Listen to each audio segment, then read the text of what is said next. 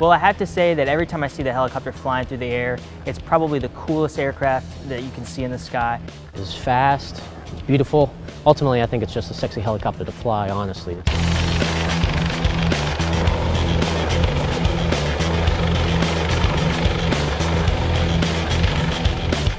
Everything is just training for the worst case scenario at all times. Not only are you having to worry about your distances three-dimensionally, but you're also using your hands to manipulate the cable and send either a rescue device or a rescue swimmer up and down, and sometimes deliver them to some pretty tight spots or some pretty dangerous areas down in the water.